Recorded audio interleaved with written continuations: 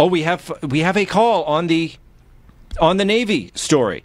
Oh, I hope it's someone who saw it. It could be from someone very highly qualified to speak on military, in an official capacity on military matters. Andrea in Salt Lake City. Whoa. Take out that official capacity. Exactly. Prior relevant experience. We'll go with that. But, yes.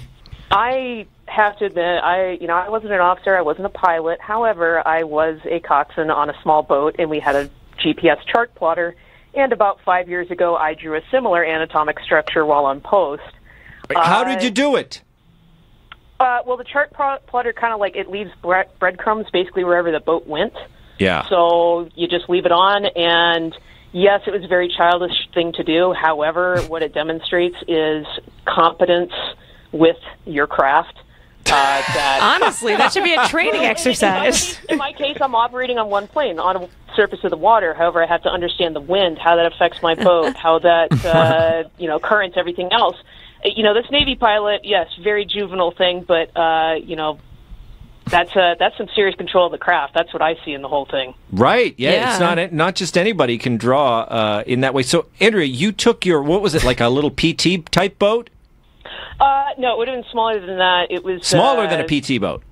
Yeah, it was like a 27-foot metal shark. I mean, this is like half a decade ago, so my memory. It's not the size that matters. It's okay. It's okay. Whatever the boat size is fine. Yeah, sure. we had to be fast. So. But you took the boat and you wrote it in an obscene shape. If you want to see a picture, Tom, just go to my Twitter page. That's my background photo. Oh, it is? Oh, that's amazing. The ocean penis. So we could see it, Matt. Would it be acceptable to put that on our Fox News sponsored Facebook page? I have a censored version up. Okay. Yeah, I would think the dirtiness lies in the imagination of who gazes upon the photo, not who drew it. I take no responsibility for that, Tom. That's right. It's what you see. You know what I mean? It's what you see in the shapes.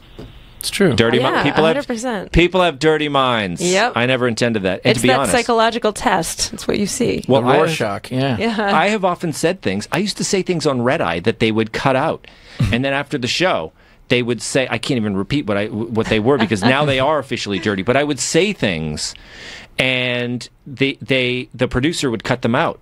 And then I'd be like, why'd you cut that? And he's like, you can't say that on TV. And I'd say, why not? And then he would explain it to me. And I didn't even know the dirty joke I told. You know what I'm saying? Mm-hmm. Yeah. I didn't understand it. So the Urban Dictionary is so big these days. You never know. Well, and people are so sensitive. I heard an interview with Kelly Clarkson where she said that song, My Life Would Suck Without You. People flipped out about the word suck. They did? I had no idea that was a problem. I guess maybe in the car with the young kids or something. Maybe, I guess. She has that family following.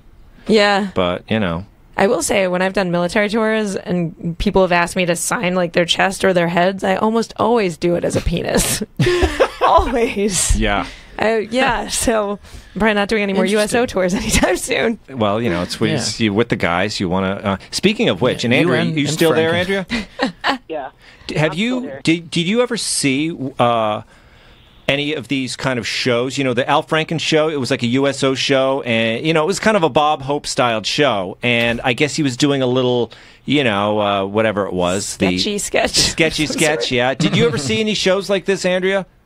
I was only in Bahrain for about 14 months, and there were a couple of shows, but I'm very nervous about crowds, so I generally did not attend. Although I have to say, on Armed Forces Network, when I was down in El Salvador this spring, I did see that Allie Breen was on tour for the troops, so thanks, Allie. Oh, of course. That's one of my favorite things to do. Thank you for your service. You guys are amazing. And where did you go? I've gone to a few. I did one in Japan, and then I did one in Egypt, Jordan, and Turkey, and another one through Eastern Europe. That was mostly Germany. Holy cow. Yeah, they've been fantastic. Our troops are amazing. And they love it, right? They love the show. They love it. They're so enthusiastic, and they love just new faces coming by to talk and hang out and, tell them what's going on in the States and all that stuff, especially the remote.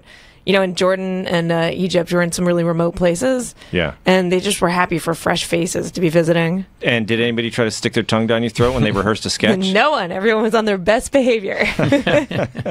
Thanks for the call, Andrea.